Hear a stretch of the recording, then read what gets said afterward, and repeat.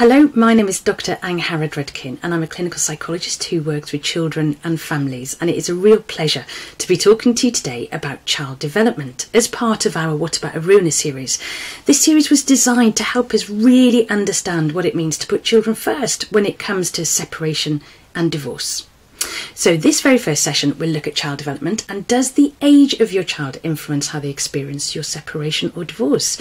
I hope to be able to answer that question over the next 20 to 30 minutes by using loads of research findings. There's so much scientific evidence out there that helps us to understand what children are going through and how they see the world. So I'm hoping to share some of that with you today so that we can think about what do children think and feel and do at different ages, but also what does this mean for them going through separation and divorce.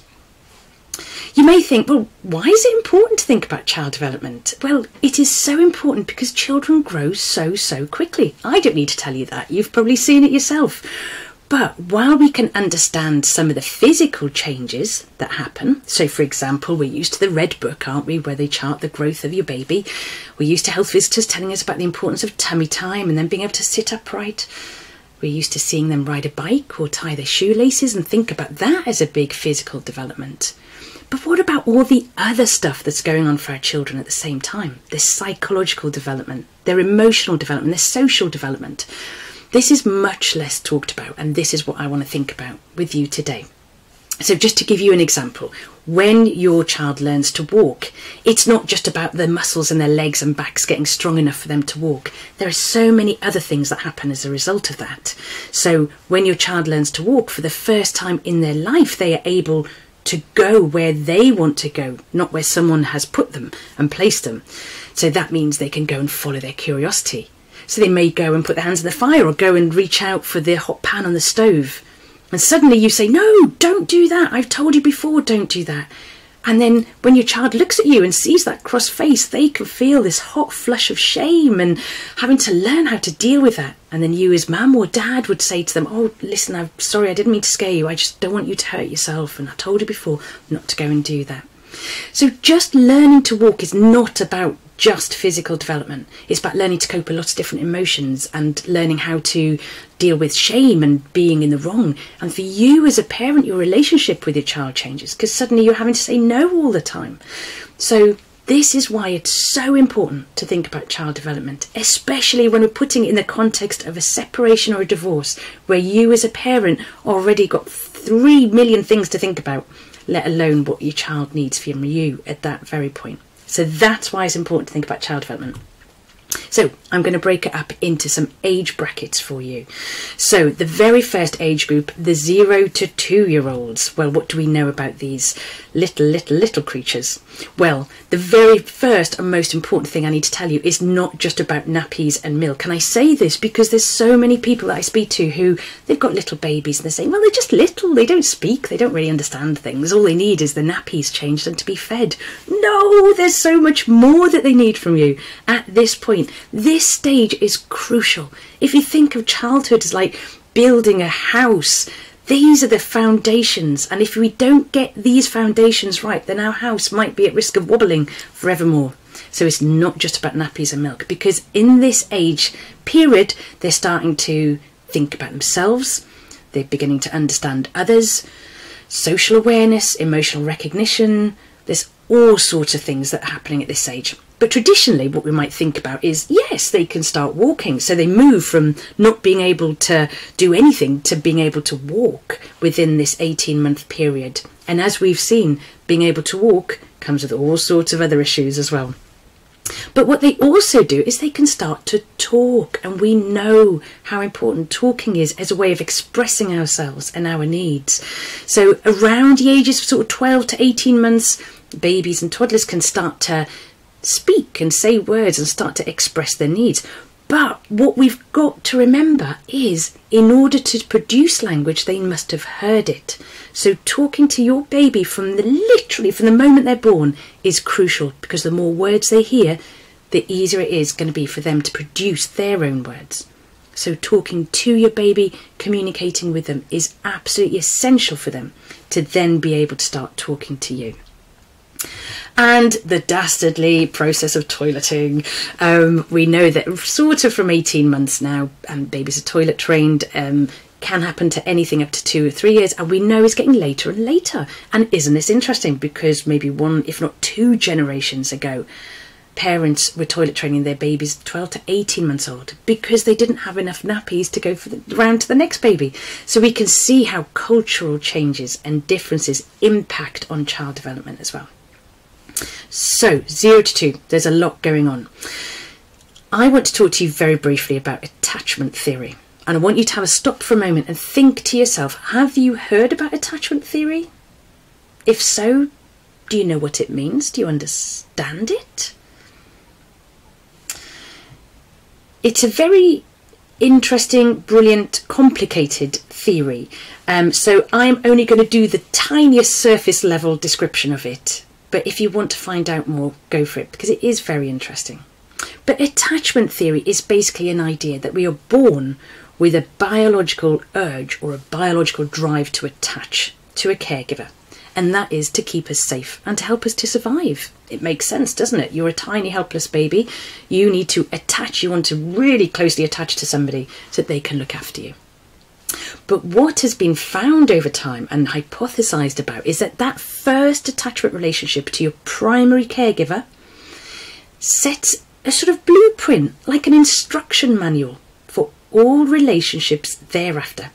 So, do you remember a moment ago I said that 0 to 2 age group is so important because it sets the foundations? Well, a big part of those foundations is the attachment relationship, because a baby's understanding of themselves, the world and others is influenced forevermore by that first or those first few attachment relationships. So really important stuff, isn't it?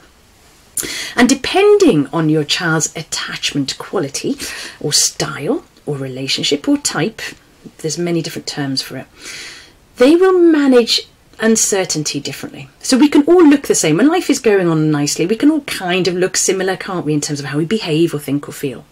But when a crisis happens, suddenly our attachment behaviours kick in. And the way we deal with that crisis is determined and dictated, it is thought, by that initial attachment relationship. So how your child experiences your separation, the uncertainty that comes with it, the changes that come with it, will be influenced by their attachment style. And this attachment style is believed to be in place by roughly 3 years of age. So we've literally only got those first 3 years to set up a blueprint for our children of how they are going to understand themselves, the world and others. Pretty important stuff, isn't it? So it is a theory, and there is an awful lot of evidence to sort of back it up, but it is still just a theory. But it's a really helpful one to help us to understand that 0 to 2 years age group is so important. So what does it mean for how they would experience a divorce? Let's say you're going through a separation now and you've got a 1-year-old, let's say. It would be so easy to think, well, they're so young, they don't understand. Doesn't matter, it won't impact on them. It will, and I don't mean that in a scary way, but in a let's really think about what they need here way. So even though they may not seem to be aware of things, they sense an awful lot. These little babies are like little sponges. They will absorb everything and they will sense things. So they will sense the conflict around them, even if they don't really have the words to understand it at that point.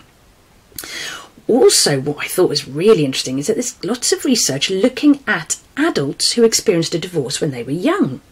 And they ask adults, how are you now? You know, these are people in their 40s. How are you now, given that you experienced a divorce when you were younger? What is really interesting is that, well, we know that experiencing a divorce when you're a child impacts you as an adult.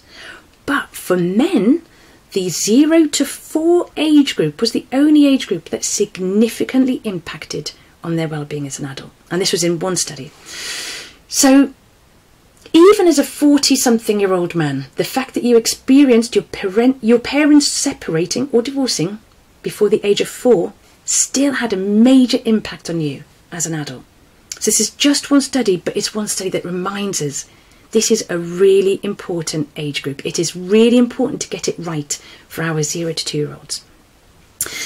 So even though they may not seem to notice or understand, it is a very sensitive period of development. So they need a lot of thinking about and caring for.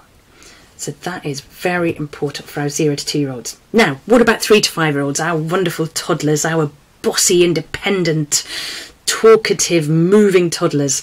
Well, it's a lovely stage of development. It's a very challenging stage of development for parents, because your relationship changes with your child. Suddenly you're having to tell them what to do and not to do and cope with their bossiness. But what the wonderful thing about this age also is, it's the golden age of play.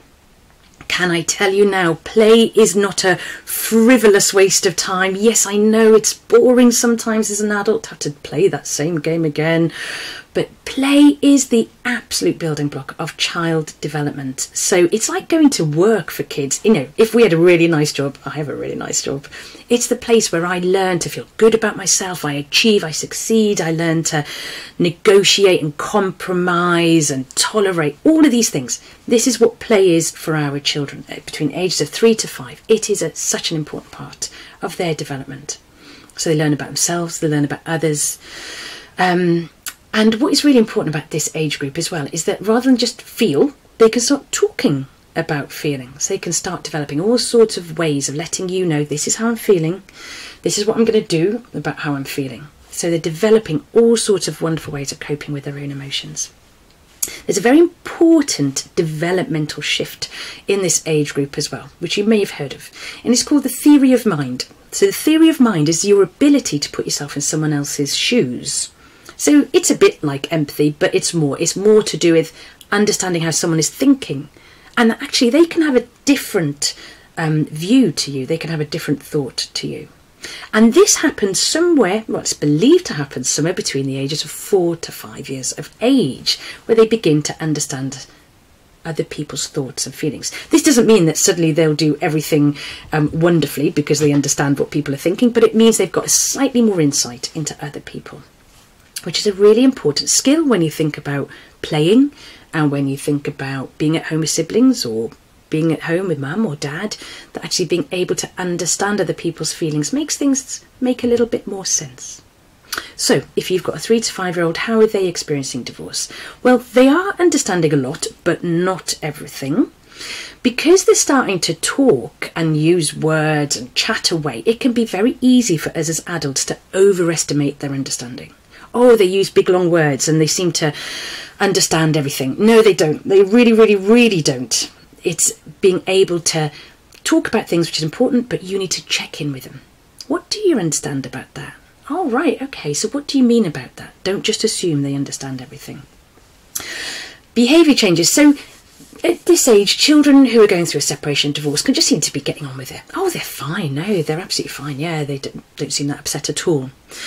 Actually, they are going to be showing their upsetness, their confusion, their anger, their frustration in different ways, and usually through their behaviour. So you may well see regression, which means going back to more babyish type things. They might want a bottle again. They might want to come and sleep in bed with you again. They might be to start talking in kind of baby voices again. They might be non-compliant. So suddenly they're starting to say, no, I'm not going to do that. A bit more than they were before, because they're wanting to dig their heels in and show you who's boss. I really don't like the word attention seeking, but they may be more attention seeking. They may be needing your attention more to help soothe and comfort themselves. And kids will get attention in whichever way they can. They may ask politely for it. Mum, Dad, please can I have your attention? But chances are they're going to shout, scream, throw things about, be really annoying in order to get your attention. So keep an eye out for that attention seeking, I'd like to call it attention needing behaviour.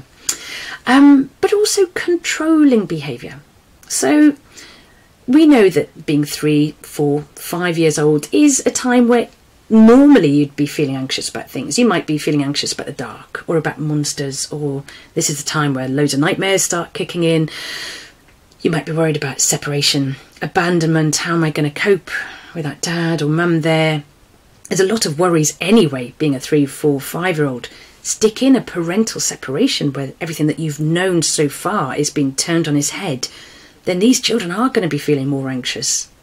When we get anxious, what do? We become more controlling. in order to try and reduce our anxiety. So let's say I am anxious about flying on an aeroplane. I don't like flying, let's say. So before my holiday, where I'm starting to get more and more anxious about getting on that plane, I will try to control things. I will control my packing. I will do lists. I will have all sorts of things planned. I will be getting a little bit more controlling of other people as well, all in order to reduce my anxiety, my worries. Now, our kids do this as well. The more anxious they get, the more controlling they get. So the more worried they'll be about, when am I going to see dad next? Why is mum so cross? What's happening to my family? They are going to become more controlling as a way to manage their anxiety. But of course, the more controlling and bossy they become, the more annoyed you get as a parent with them, and the further you move away from them. So it becomes a bit of a vicious cycle. So keep an eye out on any controlling behaviour that you see and try and understand what it means for your child. Is it because they're anxious about something? And in which case, can I help them manage that anxiety in a different way? And you know what, it's for 3 to 5 year olds, but it's for 30, 50-year-olds as well. All of us, we start controlling things more the more anxious we get. So worth remembering that. Now, 6 to 10-year-olds.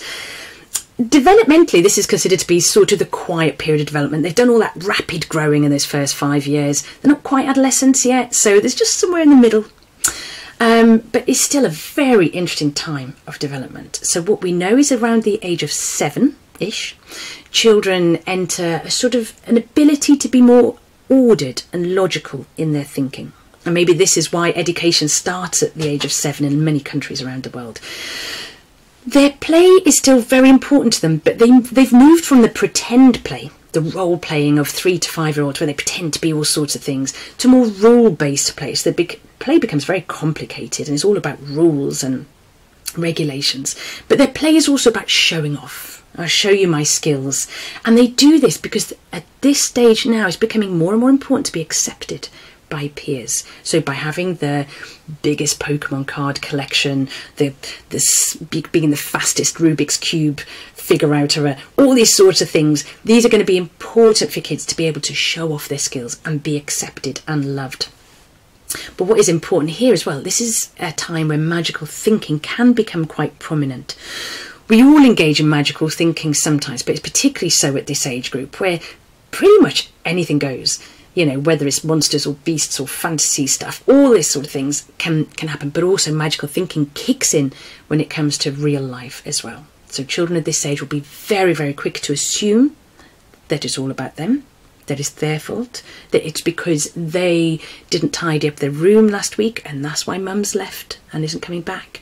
Or it's because they didn't get a really good grade in maths and that's why dad doesn't want to live with them anymore. So they'll start putting 2 and 2 together to make 5. So what we need to do is help children at this age to understand that they are important, but they're not the reason why these things are happening. So how does a 6 to 10 year old experience divorce? Well, they're definitely more aware of things and they're more aware of the subtleties. So the hissing arguments downstairs while they're in bed, you may think that's fine. They're not aware of that. They may well be aware of that because they're getting very, very good at the subtleties of relationships and picking up on feelings and senses and tones. They may become more controlling. So we had a look at the 3 to 5 year olds, and actually 6 to 10 year olds, they're getting a bit cleverer, a bit more sassy with social stuff and relationships. So they may be starting to very subtly be more controlling in relationships and manipulate the situations. This does not mean they're a bad kid, they're a bad person or anything like that. It means they are trying to figure out ways of coping with a situation which is very, very difficult because it's full of uncertainty. So at this age, boys and girls may start to respond a little bit differently to things. Boys may show their anger and frustration and annoyance kind of in more physical reactions. Girls may do it through more social control. So you may get reports from school of a little bit of bullying, maybe, or being a bit mean to others at school, or just being a little bit more physical at school. Then at this age, of course, screen time is probably starting to kick in a little bit more. It's very, very easy for our kids at this age to disappear into the rabbit hole of devices. I mean, it's easy, isn't it? Stick them in front of a computer game and they're quiet for 3 hours. Let them play and have a look at stuff online. Another couple of hours of nice, easy, quiet time for you while you can get on with 1,000 things that you've got to do.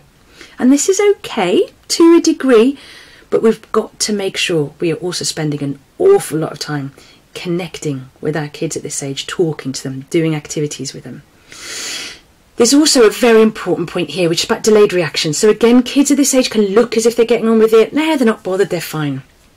But what research shows is actually can have a delayed effect. So when they hit adolescence, that's when it starts coming out.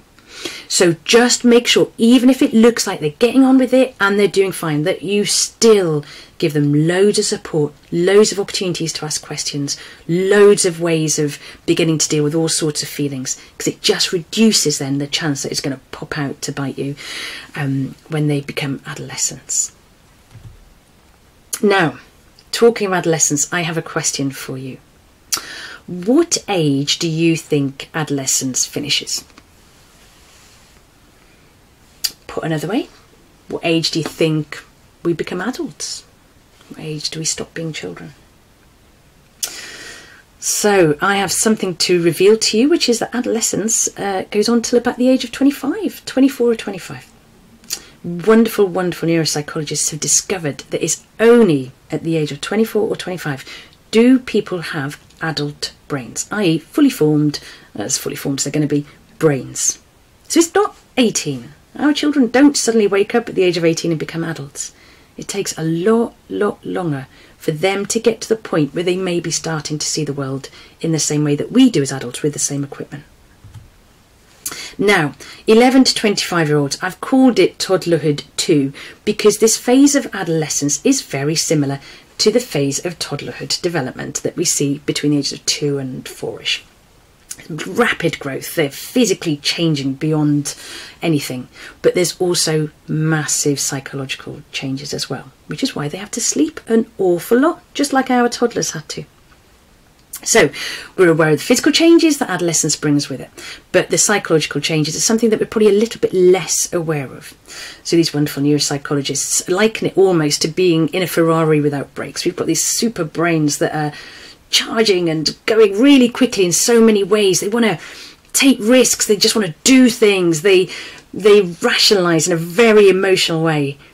But the bit of the brain, which is the one that goes, is that such a good idea? Oh, how is that going to impact me in the future? Is gone offline a little bit. So you end up moving around in this Ferrari, racing around in this Ferrari with no brakes. It's a tricky time. It's a really tricky time. But it's also a wonderful time in many ways. And one of the wonderfulnesses is the fact that adolescence is a time where children take the journey from absolute dependence on the family to independence from the family. Because we want our kids to be out there in the world, being adults, being independent, being able to have their own life. And they do this very gradually, and it starts off in adolescence. So that's why peers and friends become so important to adolescents, because they're having to transfer all of their dependence from family to a dependence on their other tribe, their friendships and their relationships. So friends become very important, but that doesn't mean that we as parents become unimportant. We are still very crucial and important to our child, our teenagers' well-being. And we can show that and do that by our time and our availability, our closeness, our proximity, and our willingness to communicate with them. So there's some lovely studies that have looked at teenagers' well-being, and things like having family meals is so linked to a teenager feeling okay. And even if that teenager spends the whole family meal just grunting and giving monosyllabic answers to questions, you sitting down with them as a parent and having a meal is showing to them, you are important to me. You are still really important to me, and I still really want to spend time with you. And similarly, there was another study that looked at teenage girls, and the teenage girls who had the highest self-esteem were those who spent time with their dads, who did things with their dads. And again, it's that sense of, I am still important to my parents, even though, you know, I want to be with my friends and I spend most of my time up in my room and I'm a bit rude to them and I don't want to do what they say. They are still very important to me, and I'm very important to them. So really important that we still remember our adolescents need us. But we do know, because of all those developmental changes that we've seen, that it is a time of, I don't know, psychological distress. Mental health issues go up in adolescence. We know that teenagers have more tricky times at school, and just generally feel a bit more rubbish. And that's all part of this developmental stage. We also know that thinking can change for adolescents. They can become very egocentric, and they enter this sort of all or nothing thinking. So something is either brilliant or awful, or someone's either wonderful or horrible. There's no sort of middle ground for them. It's not a kind of place that they spend much time. So one of our jobs as parents is to help them see there is a middle ground here, and it's an okay place to be. But adolescence, as I say, it can be full of positives as well. You know, they're very passionate about things, they take on causes, they're active in creating change for the better. So there's lots of things that are good about adolescence, but it is a challenging time for the adolescent and the parent. And what does it mean if their parents separate or divorce at this time? Well, it can mean an awful lot. And just because your teenager might not spend that much time at home at the moment, that doesn't mean they're not affected by what happens at home. They are still very, very affected by what happens at home. I've spoken to a lot of young people whose parents divorced when they started uni. So the parents waited until their child started uni at the age of 18 or 19, and then they got separated. Now, I've spoken to a lot of parents who said, well, we did this because we didn't want to upset them when they were still living at home. We wanted them to move away, and then we thought we'd separate because it'd have less of an impact on them. This is not the case. Young people don't leave home when they start university. They are starting to emotionally and physically detach from home when they go to university. It's a long, long process. It will take many, many years. So home is still home for them, and their family is still family. And if their parents split up at that point, it still has an impact. And the teens that I've spoken to said, you know, when my parents told me once I started uni that they're separating, it made me think that all of my childhood has been fake, that it was somehow this kind of lie. I thought I had a happy family and all these holidays and we were having a lovely time together, but all the time it turns out Mum and Dad couldn't wait to separate, and they were just waiting for me to go to uni or move out for my gap year for them to separate. So don't underestimate the impact your separation or divorce will have on teenagers, 18, 19, 20, 23-year-olds. It will still have an impact on them. And one of the ways that it can have an impact on them is, of course, they're at the stage where they're developing their own romantic relationships. They may have their first boyfriend or girlfriend, or they may be moving in with a partner, or they may even be getting engaged or getting married. Unlikely, but, you know, at this stage, they might do. And if their parents split up at this point, it will get in the way of them understanding and trusting themselves and other people. So it can still have an impact on them. We know that adolescents in general, as we've seen, Ferrari without brakes, risky behaviour is something that they do anyway. If they're presented with a separation or a divorce, which turns their whole life upside down, then as a way of coping with that, they could engage in more risky behaviour. Drug taking, drinking, promiscuity, truanting from school, whatever it is. So that might be one of the things that they do as a reaction. We know that teenagers question authority, that's their job, but it could do more of that. They will start saying to you, well, you can't tell me what to do because you left us, or you clearly can't sort out your relationship, so how come you're telling me what to do in mine? So you may get a lot of this, and again, this is about feeling out of control. It is fueled by anxiety, and they're trying to control the situation themselves because they've lost trust in the adults around them to control the situation. It may also mean, depending on their age and depending on the situation, that they take on carer roles, that they become the one that has to look after mum or look after dad. Or if they're older teenagers, they may be the ones that has to keep, you know, guys, should we get together for mum's birthday? Or what about Christmas? Where are we going to go for that? So they're trying to sort out all these family traditions and rituals.